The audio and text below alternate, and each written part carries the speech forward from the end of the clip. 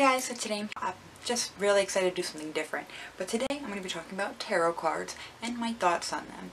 So, first off, I do have two decks actually. I have the classic, the Rider Tarot deck, as well as the Legend of the Arthurian. It really depends on how you want to say it, tarot deck as well. I plan on buying the Osho Zen deck because that one's a little bit different and it's an emotion deck, and I think that would be really, really fun. If you guys never seen tarot cards, they're pretty cool. You can use them for divination, pretty much like, you know, maybe if you need guidance or anything like that. I'm actually really into tarot cards. I think they're really cool. I'm not good enough to the point where I can just remember all of them. I either look at this little book, but I actually just recently bought a book where it goes more in depth on tarot cards, and I would like to learn more about them. So I plan on buying a whole nother book and really, really learning. But you got your minor cards, you know, your King of Cups, Swords, you know, Pentacles, Wands, all those. And then you also got your major cards, which I think are so pretty, like the Empress, you know, Wheel of Fortune, the Star. Oh, actually I can show you guys. If you guys watched my other video about my lucid dreaming video and what I meant, this was the Hanged Man. This is what I was trying to draw, but I can't draw, but that is that. But I actually am really into tarot cards. I think they can be a lot of fun. They can help you if you're having a hard time deciding. And I know it seems weird, but a lot of times it's like the subconscious. You can, you know, really go with it. But I'll show you the other deck real quick. This deck is really pretty too. I just prefer the Rider Tarot deck. I got this as a gift though, and I do think they're absolutely beautiful. But like, they're really pretty.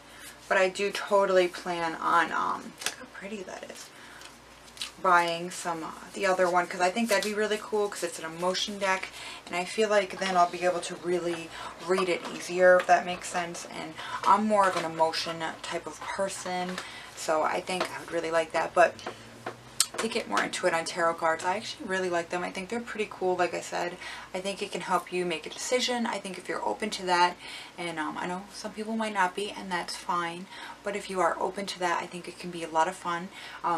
You can find them in different occult shops, Barnes & Nobles, Borders, whatever you have, bookshops. You can also get them on Amazon and such, but I really, really love them. I think they're a lot of fun, and I don't know, it's kind of interesting. I like things like that. I also think runes are really cool, but that's a whole nother video if you guys want. But it's just fun. If you guys want more stuff in tarot cards, definitely let me know. I can show you guys how to do a quick, easy, like little 3-spread, 7-spread, different things like that.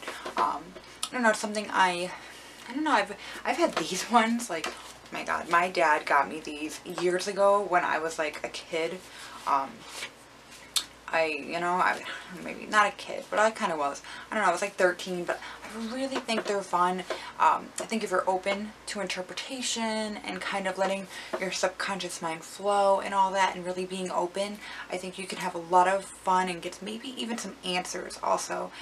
That's what I like to do sometimes if I'm really having a tough time deciding on something, or if I'm unsure of something, I will take and do a little tarot spread, you know, really think hard of my intention of what my question is or what my thought process is, and kind of just see. And most of the time they're always spot on. It's crazy. It's like my horoscope is too. I'm an Aquarius, by the way. But they are always spot on to such a point. It's like nuts. But I don't know, I think they're a lot of fun, like I said. I will say probably if you were going to start, do like a Rider Tarot deck, because I don't know, I think because of like them being brighter, you can kind of see them more, versus this one. I just think they're a little bit more basic, more easy. This is like the classic tarot deck, so definitely recommend that one. But thank you guys so much for watching. Again, like I said, this was just kind of more of a touching base on obviously what I thought of them. I have them, so obviously I'm into them, I believe in them, and I like them.